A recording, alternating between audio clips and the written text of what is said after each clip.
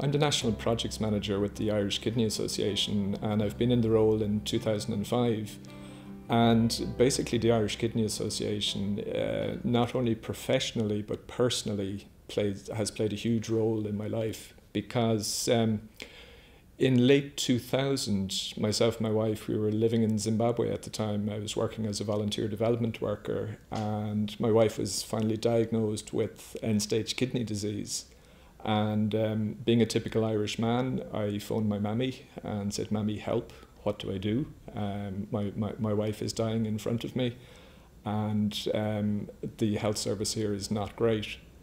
Now, happily, when myself and my siblings were teenagers, my mother had picked up organ donor cards for us, and she had remembered that the Irish Kidney Association were behind the donor cards. So we got in touch with the Kidney Association while we were still overseas, and they pointed us in the right direction. They pointed us towards Beaumont. They gave us the contact details for one of the nephrologists.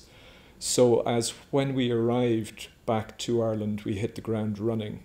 We didn't have to wait and wonder and try and figure out. The Irish Kidney Association had taken all of that worry off of us. And not having lived in Ireland for many years before this, I had no support network bar my immediate family. I had no job that I was going back to, so I was unemployed with a very ill wife who had never lived in Ireland before, and it was scary.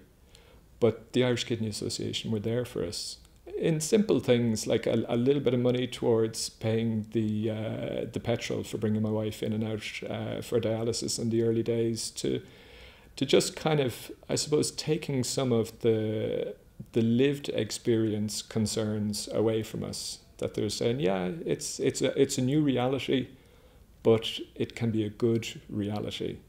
So we carried on for a few years. I got a job working with adults with intellectual disability, working in sports development. And then in 2005, an opportunity opened to take on the Irish Transplant and Dialysis Sports Programme and do some other things with the IKA. And I think really the peer support that comes from the association is critical. There are people there who have the shared experience. They understand what you're going through. Whether you're, like my wife, a patient, or in my role as a carer, I can talk to other carers, I can learn from other patients. That it just helps us cope with what is our reality.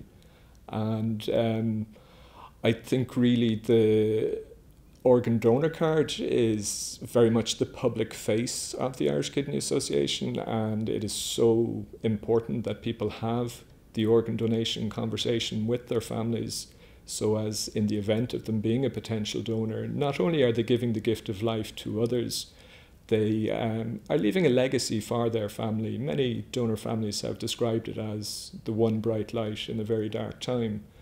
But on top of that, the services that the Irish Kidney Association offers to patients, be it counselling, support in getting holiday dialysis, the sports programme, which I'm responsible for myself, or many other advocacy roles or patient support, the Renal Support Centre here in Beaumont, where we're sitting now. These all take funds. And we have a fantastic network of branches around the country, 25 branches, and 75% of our funding comes from the public.